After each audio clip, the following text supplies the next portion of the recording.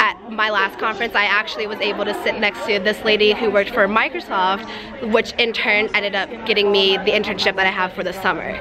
So you never know when you're gonna find an opportunity that will affect your future.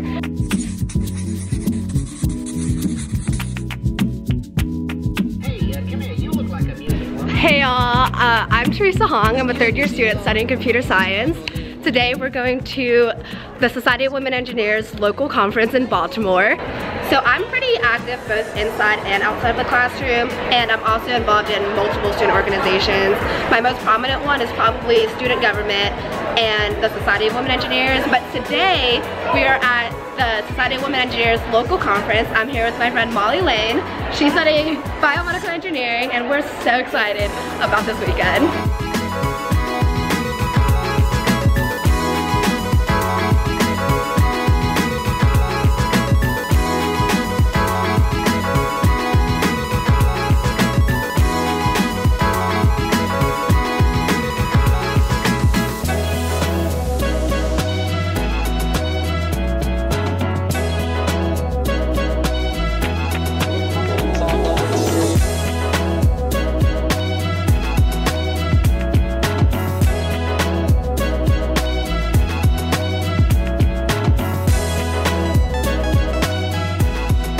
So we just finished up our lunch here at conference. I'm with Abby, Paige, and Molly.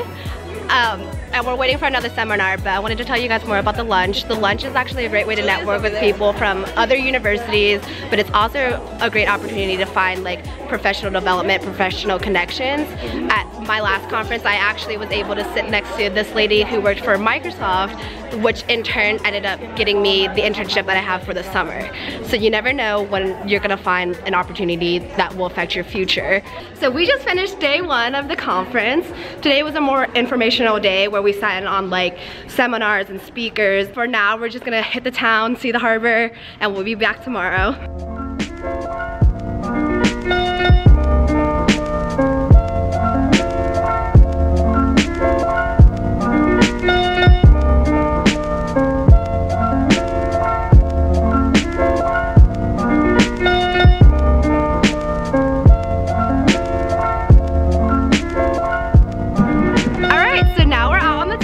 Baltimore for the night.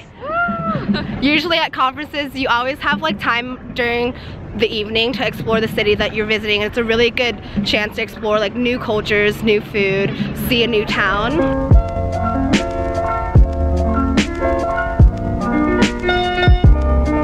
Alright, so it's day 2 of conference. Today's like the big day with the career fair. Abby will be going there, so will Paige.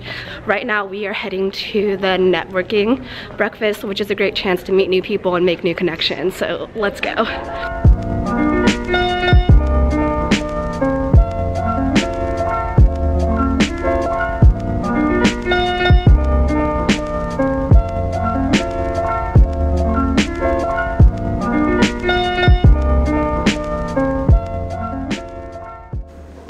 So we are back on campus now. Like, we just got home from the SWE local conference, but we wanted to talk more about engineering opportunities that WVU offers specifically. And I'm here with our president, the president of the Society of Women Engineers. I'm Morgan Tracy. I'm our president here.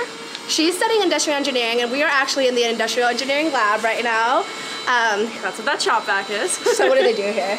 So we have a lot of different manufacturing equipment in here. There's a CNC machine, laser cutters, 3D printing, tons of stuff, and all of the stuff is available to all the students to use whenever the lab is open. You can join SWE your freshman year. It gives you a good way to go into WVU and feeling confident about engineering.